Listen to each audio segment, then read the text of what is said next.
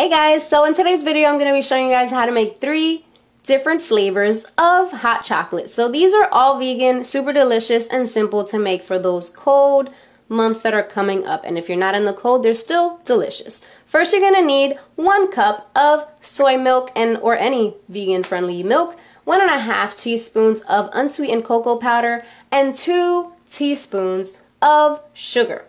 So first thing you're going to do is go ahead and add your cocoa powder into your milk, and then you're also going to add your sugar in with the milk, and you're going to go ahead and mix it all together.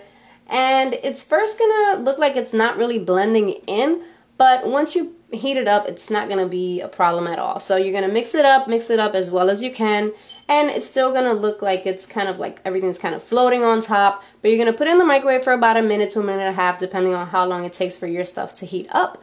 And then in the meantime, we're going to go ahead and make our vegan whipped cream. I'm going to use 1/4 of a cup of aquafaba unsalted and 1/8 of a teaspoon of vinegar. And I'm going to mix this up until it froths, and then speed it up on high until it becomes stiff peak. And add about 3 tablespoons of sugar to make it nice and sweet. And then I'm going to go ahead and dollop my vegan whipped cream on top of my hot chocolate generously because I love this stuff. And then I'm gonna go ahead and sprinkle some cinnamon because I like cinnamon, and then add a little cinnamon stick. And then we have our first one. So for the next one, I'm gonna be doing the peppermint hot chocolate.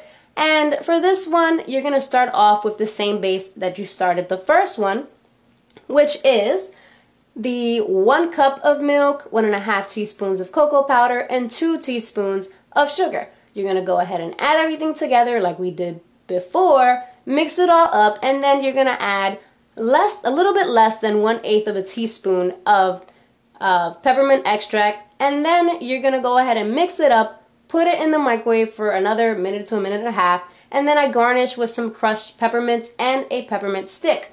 Alright guys, so for our third recipe, we're going to be making pumpkin spice maple hot chocolate. We're going to start off the base the same as we did with the other two, with the unsweetened cocoa powder, the sugar, and then for this we're going to be adding 1/2 teaspoon of pumpkin spice, and we're also going to be adding 1 teaspoon of maple syrup. So you're going to go ahead, mix it all up, and then again you're going to put it in the microwave for 1 minute to 1.5 minutes, and then you're going to go ahead and put on some whipped cream, drizzle on some maple syrup over top for garnish, and that's it. Thank you guys so much for watching. Don't forget to subscribe, like this video, and I will talk to you guys soon. Bye!